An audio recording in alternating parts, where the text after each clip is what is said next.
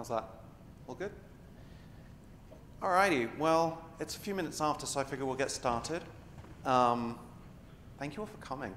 It's the end of a long couple of days, and it's always nice to have the post-lunch spot where everyone's like super awake and super alert. I'm going to tell you a little bit about myself. So I'm Paul. I moved to the States about 16 years ago, and sort of curious fact about me, I was actually born here in Boston, born in Boston, moved back as an adult, and I had this curious setup of moving here in my 30s with no credit. I owned a home in London. I had a nice job over there and all of those things, but no credit here in the US. And then another curious thing happened to me. The first job I had in the States, I was freelancing for Fidelity in Boston, and I didn't have a social security number, despite being a 33-year-old American, which you can imagine how eyebrow-raising that is to many people. But I went down to the bank that was in the lobby of our offices. It was Sovereign Bank, now Santander, and told them, like, hey, like, I work upstairs, but like, I don't have a social. Can I have a bank account, please? And they're like, oh yeah, sure. Like, you look like you're legit. Show us your employee badge, and we'll give you a bank account. And I realized that there were some curiosities going on there around the things that were available to me based on who I was and me coming to the States and me looking the way I look and me being in a shirt with an employee badge for Fidelity. And it sort of set me on this path thinking about how inclusion is, we find inclusivity in tech. And so after doing a stint of freelance work for a number of retail banks, I was at Adobe for 6 or 7 years, basically building user experiences on top of legacy tech. And then, let's see, late in 2012, 2013, I decided I wanted to do two things: build my own business and make that business mission-driven. And I wasn't quite sure what else I needed or wanted to do with it. But in the process, I was introduced to the Robin Hood Foundation, which, in case you don't know, is a big charitable foundation in New York.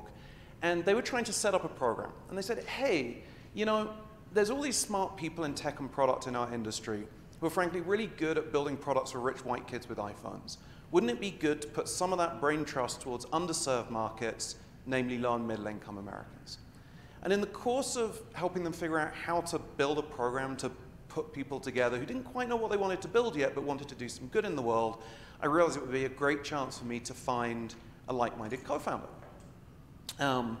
I met my, well, now ex-co-founder, Abby. His background's in finance. Mine, as you've heard, is technology. And this sort of set me on the path of building mission-driven fintech, which is what I've been doing for the last 7 years or so. Now, Alice, if you go and look at it today, what they do is they make pre-tax spending automatic for people. The mission is to raise people's paychecks by $1 an hour without asking the employer to spend any extra money.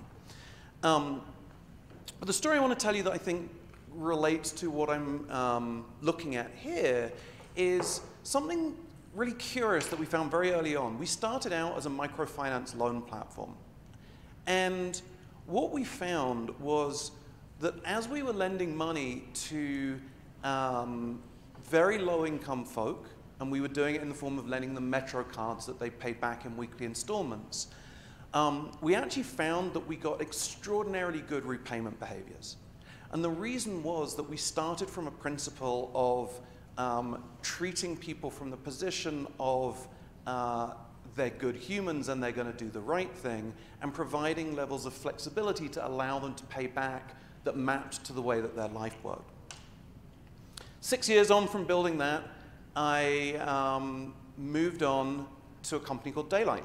Founded that with my co-founders Rob and Billy late last year.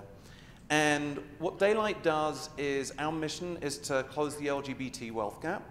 And our sort of first part of that is launching a neobank in the next month or so for the LGBT community.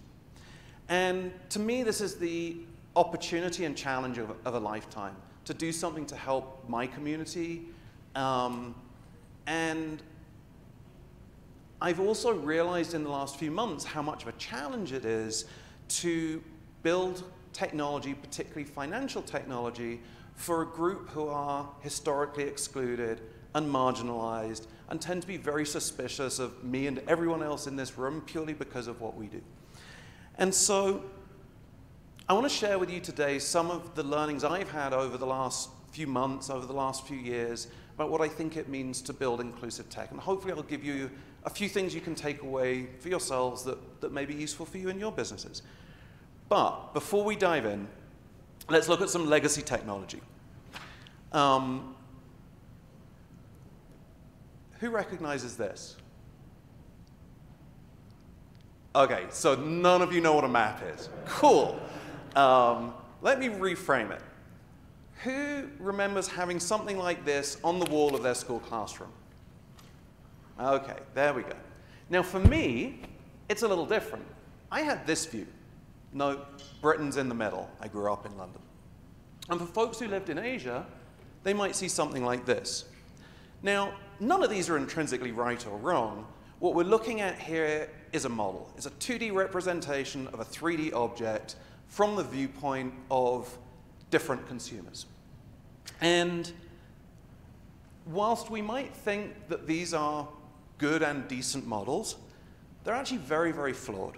And I'm actually going to lean on Aaron Sorkin to tell the story for me about why those maps are pretty flawed.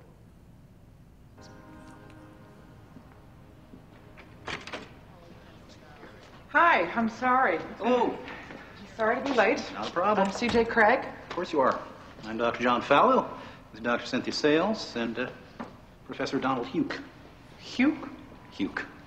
Okay, and you are the Organization of Cartographers for Social Equality. Well, we're from the OCSE. We have many members. How many? 4,300 dues-paying members. What are the dues? $20 a year for the newsletter. Let's start. Wait, I want to see this.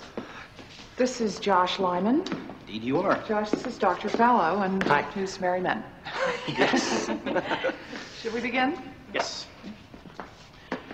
Plain and simple, we'd like President Bartlett to aggressively support legislation that would make it mandatory for every public school in America to teach geography using the Peters projection map instead of the traditional Mercator. Give me $200 and it's done.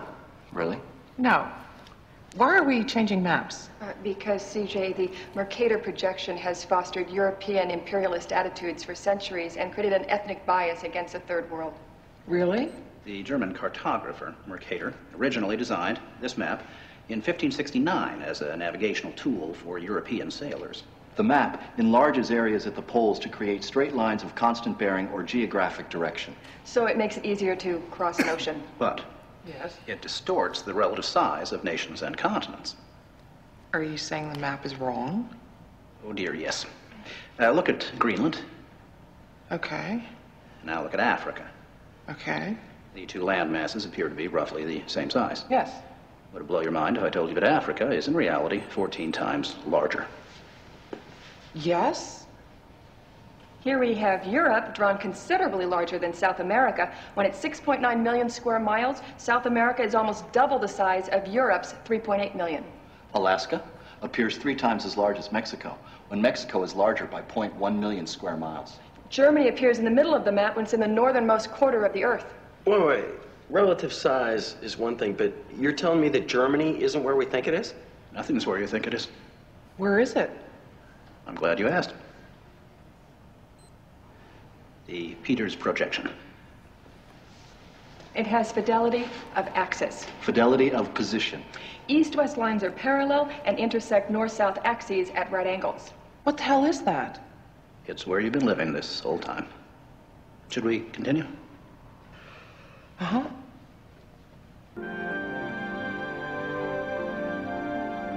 So, you're probably wondering what all of this has to do with social equality. No, I'm wondering where France really is. Guys, we want to thank you very much for coming in. Hang on, we're gonna finish this. Okay. What do maps have to do with social equality, you ask? She asked. Salvatore Natoli of the National Council for Social Studies argues, in our society, we unconsciously equate size with importance and even power.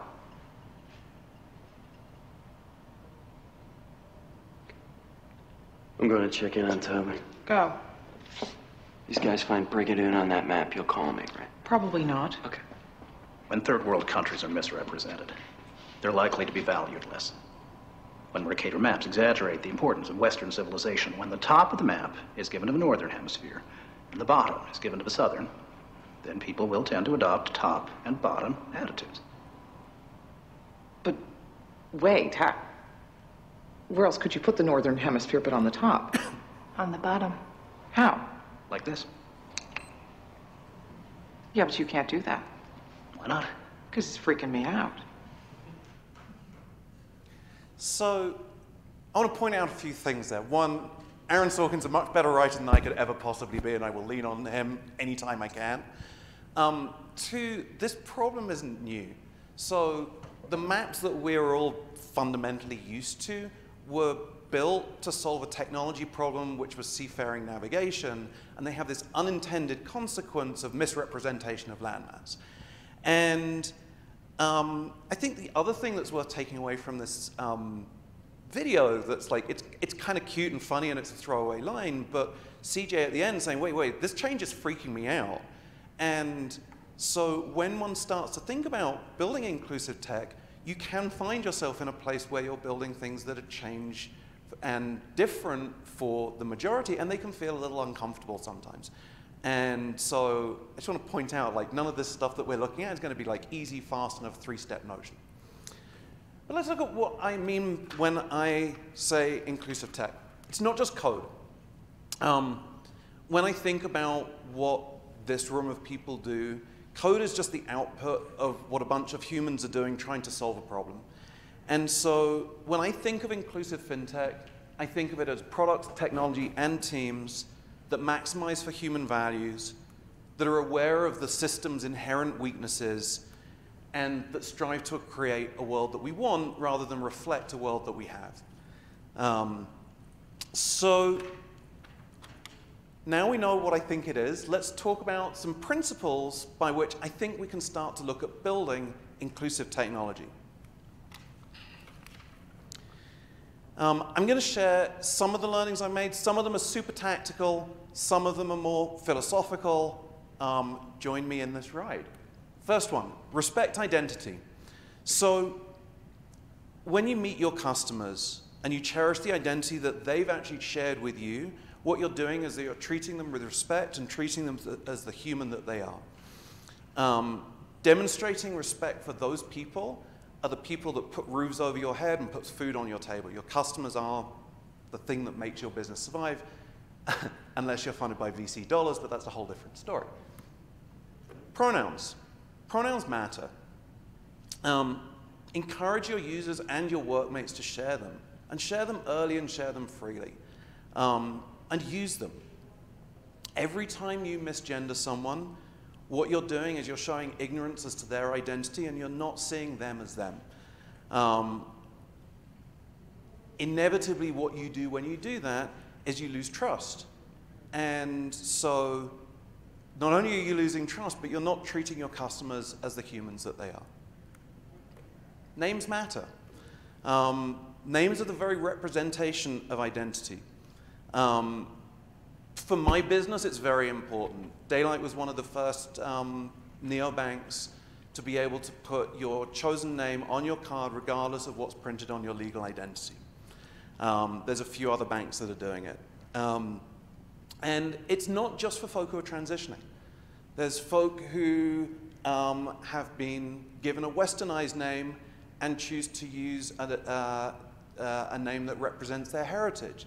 Recognize these things as necessary in order to see the identity of your users. So I'm an engineer, and I'll step into coding for a moment. Some tactical stuff of the last two slides, and this is really the only place where this kind of goes into code. When you do add pronouns, don't call them preferred pronouns. They are just people's pronouns. And when you add what I'll call here, for the sake of simplicity, someone's chosen name or preferred name, it's their name. It's not chosen, it's not preferred, it's their name. Legal ID, legal name. And think about the entire customer journey. So I want to share with you a story of my co-founder, Billy, who is a trans woman. And she signed up for one of the other bank's true name products. True name, in case you're not aware, is the idea that you can have your chosen name, your name printed on your card, regardless of legal ID. Signed up for it, got the card in the mail, went to sign into her banking portal. She's dead named. Gets mail from the bank, it has her dead name on it. So when you do this, you have to think about the entire customer journey from, in my case, from card to website to customer support to operations. And also that journey extends outside of what you might be building. It extends into your vendors. So I happen to be lucky enough to have one of my vendors here, Gil. And when we first started working with Astra, we had this conversation with them about the necessity of being able to pass to Gil not only legal ID, which was needed in order to fulfill the work that we were doing with them, but also have someone's name sent along with that so that in communications that Astra sent out to us, our customers wouldn't be dead named. So, excuse me, when you have an opportunity to work with vendors, talk to them about how they think about those things too. I'll step to a moment to think about, or to talk about things called representational harms. So, representational harms occur when systems reinforce the subordination or stereotype of some groups along the line of identity. And I think this is a really nice example. So, this is Google Translate going from English to Turkish, Turkish back to English. Turkish doesn't represent gender in their grammar. That's about as much as I know about Turkish grammar, so forgive me. But what you see is when you go English to Turkish, Turkish to English, all of a sudden, she is a software engineer becomes he is a software engineer, and he is a receptionist becomes she is a receptionist. There was a project done to look at how different roles were represented online. This is a Google image search for CEOs. And as you can see, it's overwhelmingly men there. And the research that was done said, okay, well, let's look at this across a whole bunch of professions and look at the prevalence of gender in those professions. And how closely does what we see map to what currently exists? And what they found was, by and large, it actually did map to what you see today. And so it prompts the question and the provocation that should our systems represent present state, or should they start to represent the state of the world that we want to be? I don't have a clear answer for you on it, but I think it's something that's worth thinking about. Let's move on. Build systems that represent human values. So I'm going to take you on a little journey for this one. Imagine a system, this system's all about llamas, that's going to predict if these llamas are going to be late for work more than, say, 10% of the time. This is my llama population, and as you can see, 3 out of 10 are late more than 10% of the time. And I've built my predictor, and my predictor's pretty good. I'm able to see that I can predict who's going to be late about 2/3 of the time. And now we're going to try and use this predictor against another group of llamas. These are my yellow llamas. And the yellow llamas, as you can see, are late more often. But when I apply my predictor to it, it still gets it right about 2/3 of the time. So you could ask yourself, is this predictor treating these llama populations evenly and fairly? Well, maybe. Let's take a closer look. So if we go back to our green llamas, we can see that these guys have a false negative rate of 1 in 3 and a false positive rate of 1 in 7. And for the yellow llamas, false negative rate also 1 in 3, but a false positive rate of 50%, 1 in 2. So what that means is that for these two different populations, because the prevalence of their tardiness is a little different, the relative scoring, the relative success, quality of the classifier is different. And this was the result of some research by a team, and they described it this way. If an instrument satisfies predictive parity, i.e. we get it right 2/3 of the time for both people, but the prevalence differs between groups, then the instrument cannot achieve equal false positive and false negative rates. Okay, so far so research, so interesting. But let's ask ourselves the question, is this model fair? And in order to answer that, you really kind of have to ask yourself the question, why is my sister FaceTiming me? You have to ask yourself the question, what are we doing with this model? So what if you decided, I'm going to employ these llamas, and for those who are identified as a tardiness risk, we're going to have more one-on-ones with them. All right. What about if you gave them a lower salary, said, I think you're going to be late more often, so I'm going to pay you less money? Or what if you denied them a job? Or what if you denied them bail? So the story I just told you with cute llamas was actually true. It was the result of an investigation by ProPublica that looked into a technology that was used in Broward County in Florida, I believe, to predict the chance of someone who'd been arrested reoffending, actually rearrested. And what they found was that of those people who were denied bail, the black population were 50% more likely to be denied bail and subsequently not reoffend. So there was a big publication around this. They demonstrated all the ways that this was, endemically not fair. And what happened was the producers of the algorithm, Northcote, I think they're called, produced a 37-page response saying, no, no, no, no, no. What we do is totally fair because the precision between these two groups is exactly the same. And so what I want you to think about here is that fairness is not about mathematical correctness. These guys were just arguing at cross purposes about what they thought was important in the accuracy or precision or success or quality of their model. So when you build models, what I think is really important to do is understand how the different groups in your universe might get affected, ranging from the stakeholders that could be you as the business owner to your customers who are getting offered loans, bank accounts, et cetera, also to the people who may be denied those things, and have a think about whether you're optimizing for the values that you want your system to uphold. Recognize that fairness isn't blind. So for this section, we actually get into surprisingly fintech stuff. A gentleman called Morris Hartz and Co. Did some research into FICO scores. And they looked at how protected attributes, how protected attributes can't really be ignored when thinking about fairness. So here's what they did. They took about 300,000 TransUnion credit scores.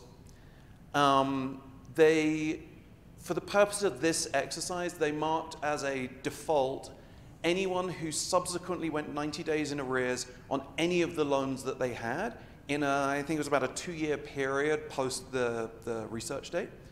And they grouped those by Asian, Black, Hispanic, and white populations.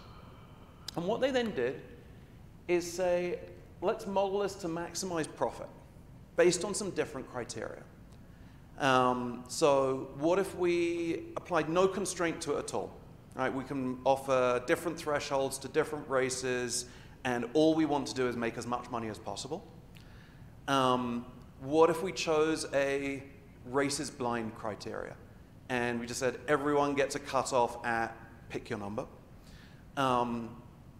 What if we said the fairness criteria was equal demography? So we offered the same percentage of loans to each group. And then a fourth one it's actually fifth in the thing, but for simplicity, I'll talk about it in one, is what if we optimize for what we call equal opportunity, which is basically optimizing for the true positive rate. So the percentage of people who are offered a loan, who subsequently pay off the loan, let's optimize for that number. And this is the results that they saw. And what you can see here, and the thing I want you to take away from this, is providing a single threshold, one, doesn't produce a maximally profitable outcome. Two, it's pretty obvious from this that race is encoded in that FICO score. Otherwise, you would not see what we see here. In case you think this takes a lot of unpacking to dig into what this means in profitability, the nice folks at Google did a really good visualization of this research, which I'll sort of show you a couple of excerpts of. So they simplified into blue audience and orange audience, but they said in the case of optimizing for being race blind, a single threshold, you made about $25,500. If you were maximizing for profit and decided to offer different rates to different races just because, you made 32 grand. And if you're offering equal opportunity, that true positive rate, you're making about $30,000. So I think what's important to think about here is, I think it's easy for us as technologists and data folk to say, well, my system's fair because all it's doing is representing the data that's fed to it. And my provocation is that I don't think that's okay and I don't think it's good enough. I think it's worth us saying, okay, well, we recognize that the data coming in has some of these things encoded in it. And so it's incumbent upon us to think about, like, well, what we might do with that information now we know about it. Poke a hole in the black box. So there's when people think about decision makers, folks who offer loans or insurance rates or so on, I think you would agree that the way we are perceived usually falls into two camps. One is that we're callous or malicious. We're just trying to maximize our profit. And the only thing that's preventing us from evil or bad behavior is regulation. Regulation. The other viewpoint, which I would imagine many of us in the room think of ourselves as, is that we as decision makers are fundamentally good, and we want to do the right thing. And inadvertently, we may end up having unintentional discrimination in our products, whether we realized it or not. So with best intentions, we may just do things that aren't right. So I guess the provocation here is, how might we think about reducing the number of people who think of us as callous, malicious, and evil? And part of the problem is that very often when we think about the things that we do, we describe it as our special sauce. It's our proprietary algorithm. We can't possibly tell you about it. We don't want to open it up to scrutiny, because if we do, people will game the system. These are all reasonable stances, but what I would say is, if you do that, inevitably people are going to assume that you are callous. There are ways to solve this, to sort of square the circle here. One of them is there's an emerging field of algorithm audits. This is an open source package, Equitas, that can look at your model and help you see if what you're doing is inadvertently biased towards certain protected groups. And the other thing I would say is, since we can dream, it would be really nice if some of, Alex, you're the only mega corporation I know in the room, so I'm just going to look at you. It would be really nice if some of the larger companies in our industry funded independent research into these things. You know, this tweet puts it in a particularly snarky way, but like, you know, in her take, Facebook are outsourcing part of their business model or their sort of business ethics to ProPublica, and it would be really good if ProPublica got a hefty donation from Facebook for that. Take a walk in another neighborhood. I thought about this. I rewrote this about 4 times. Originally, it was the sort of standard product mantra of get out of the building, which you'll see here, which is good and great. And I think we've all heard this before, that, you know, go out and speak to your customers and learn from them and learn what they like, what they dislike, what it means for them to go through the world and where their pain points are. Certainly extraordinarily valuable. But I'd like to encourage you to sort of take it one step further and go to a different neighborhood. This is Sesame Street, Mexico, by the way. What we did at Daylight as an example of this is, you know, we were very keen not to build a bank that was purely for kind of us as employees who are primarily based in New York, San Francisco, wealthy areas, very welcoming to the gay community, to the queer community, and so on. And so we chose our offsite to be suburban Indianapolis, which is somewhere you would never expect 20 queer and trans folk to go. And we did it very, very deliberately so we could go and speak to the queer community there, and the non-queer community, and the straight community there, and learn what it's like to be gay in a small town. Well, sorry, Indianapolis, maybe not a small town, but somewhere that's not an East or West Coast elite city, let's call it. Exercise your power. I was speaking to a job candidate the other day. I was talking to them about, like, why do you want to join this company? And what do you want to do? And what I said to them, and what I would say to all of you is, you know, as people working in technology, as engineers, we all have immense luxury and immense privilege because we get to choose what problem we want to solve. And so if you think you're working on the wrong problem, or if you think the company you're working at is working on the wrong problems, then you know what? You get to use your voice and you get to exercise your power, because being the person that's on the end of hiring right now, like, you're an extraordinarily valuable resource to your company. This is, you know, people at Google writing a letter about objecting to the use of AI in drone technology, and likewise Microsoft engineers wrote a thing rejecting the idea of working for ICE. A couple of examples, there's many, many more. And I guess this is the sort of shameless point at which I'd say, if you do want to work somewhere that cares about these things, I'm hiring like everyone else, so come work for me. It's fun sometimes, most of the time. Lastly, be kind to yourself. I think when you start to think about stepping one bit away from solving the sort of interesting logical problem that many engineering problems are, and the interesting human problem that many product problems are, what you realize is day in, day out, you're actually really just facing a trolley problem. And you're never going to please everyone. Hopefully you'll please someone. And what you'll find is that the people that you don't please are going to be super vocal. And you'll find it draining, and you'll find it hard.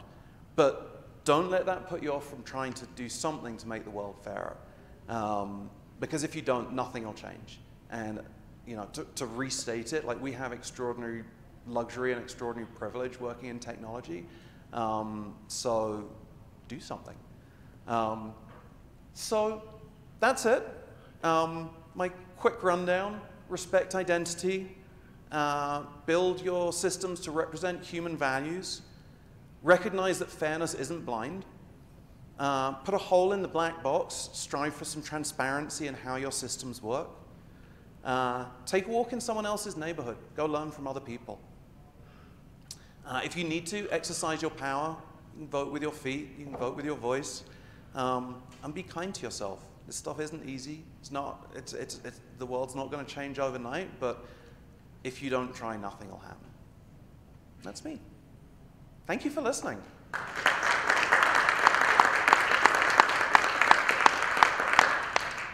I guess I'll take questions if you have questions. Yeah, go ahead.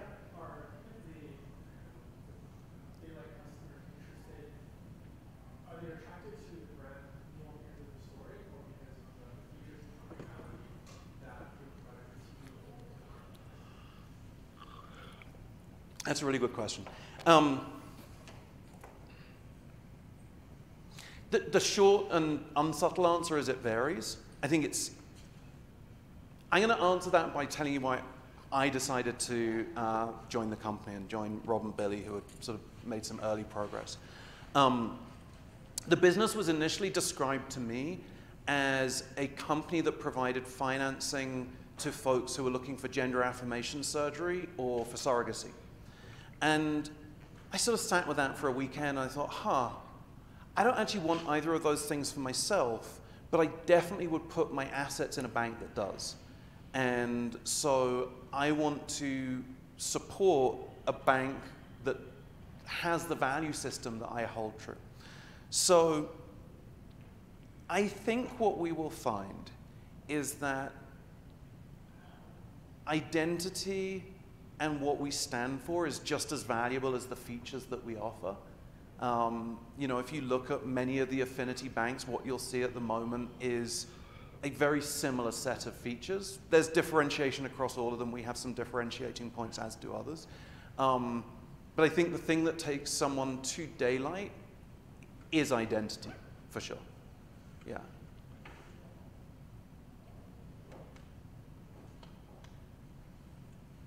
Yeah. What does success look like for daylight here now?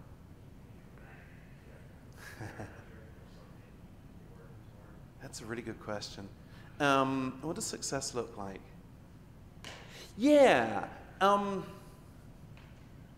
I want to be able to tell you not only, how much we've grown and all of the standard boring, like, yes, we need to do those things.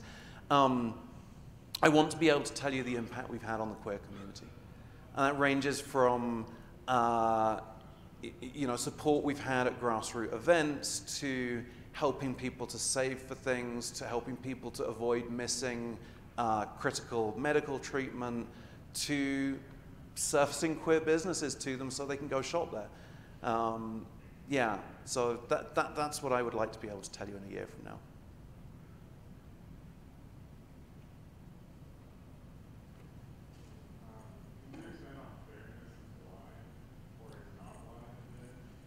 I'm sorry, I can't hear you. Oh, yeah, sure. So,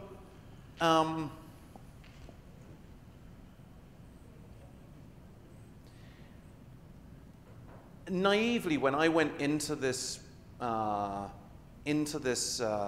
presentation or into started thinking about this, I think you find people who start with the opinion of saying, well, I don't see race. And when you think about, we take it back to the example of the FICO scores, what you need to take on there is that if you use FICO scores in a sort of race-blind way, what you are doing is not necessarily being fair, because there's so much encoded into what a FICO score is that to assume that the data coming in is colorblind is a fallacy. And so if you want to be fair, you need to also accept that there is race encoded in the data with which you build your systems.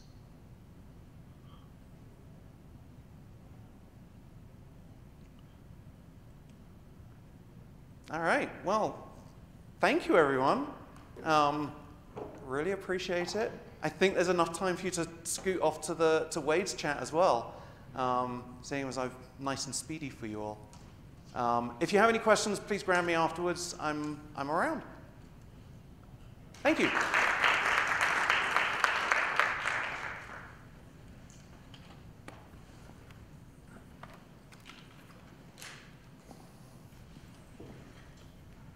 Hey.